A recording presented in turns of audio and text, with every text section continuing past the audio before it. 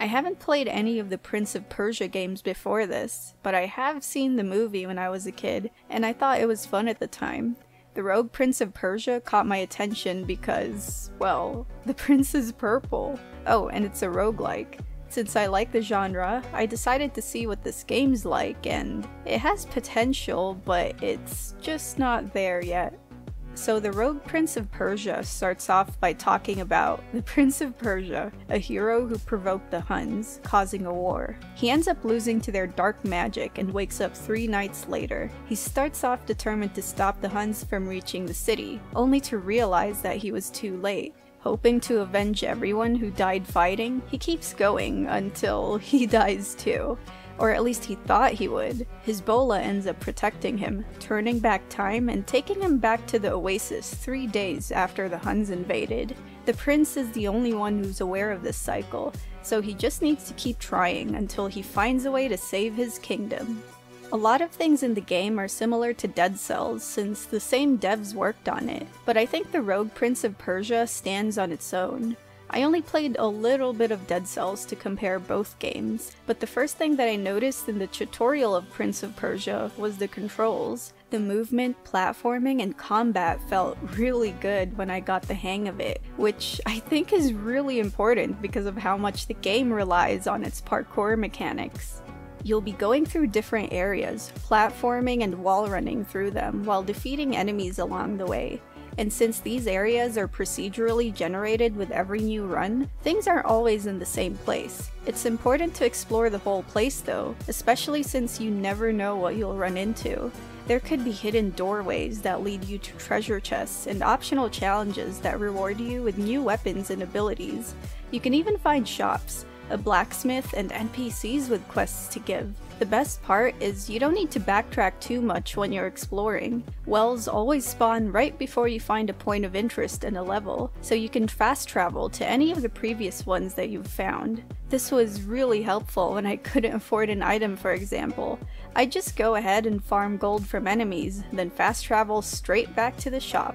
Now, defeating enemies is as simple as spamming attacks on them, but you'll need to use the environment to your advantage since kicking the Huns is a big part of the combat. So if there's another enemy or a wall nearby, you can kick them against it to stun them.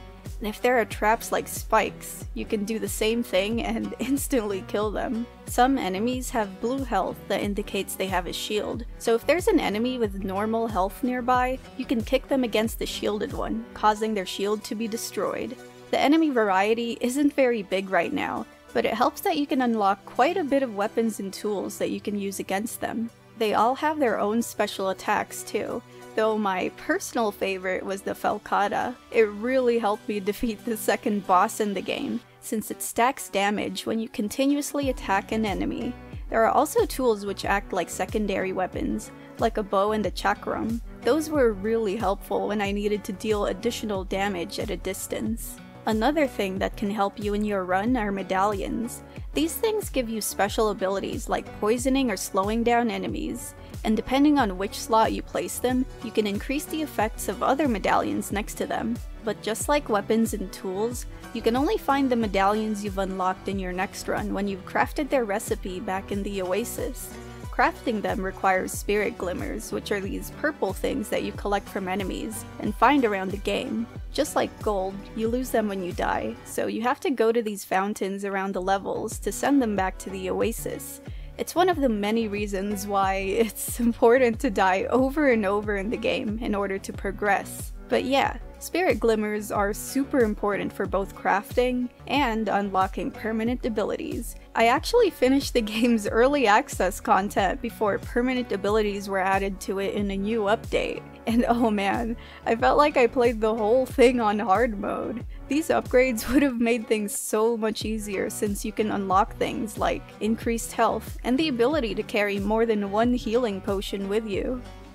It took me around 6 hours to beat the game overall, and then I spent 2 more hours playing through the update and unlocking new content. There's only a few levels and 2 bosses in the game that's out right now, so it didn't take too long to finish. Like, you can try to unlock more weapons, tools, and medallions, but That's it really. And getting everything can be RNG based, considering how each run is different. I think I ended up doing all possible side quests too, and exhausted the dialogue of practically every NPC. The new location in the update was fun and challenging, but again, it wasn't much. It felt rushed, and it felt more like a little taste of what the game could offer. There were also sections of the game that got way too difficult, particularly in the second boss fight. It almost felt like he served as a barrier to lengthen the game because of all his different attacks. The game also has a few bugs too, like when medallions would spawn next to each other. One would just keep bouncing between two of them until I picked one up. But yeah, the Rogue Prince of Persia has a lot of potential, though I honestly didn't find the story or characters too interesting. The gameplay is what really carries it. It just felt so smooth to play. It helps that the soundtrack is really good too, so I'd end up getting into a sort of flow state. But as fun as this game is, I can't recommend it at this stage. Mostly because it's way too expensive for an early access game that can be finished in a couple of hours. You're better off buying other roguelikes that either provide more at a similar price, or something even cheaper than that with way more content. But if you want to try it yourself, the game's available on Steam. Let me know what you thought about the video, and thank you to my patrons at Patreon for supporting my channel. Oh, and like and subscribe to support my channel. Playing this was fun and at times frustrating, but I'm hoping that it will end up being even better with more updates. Anyway, I'll go work on my next video now. Thanks for watching, and I'll see you in the next video.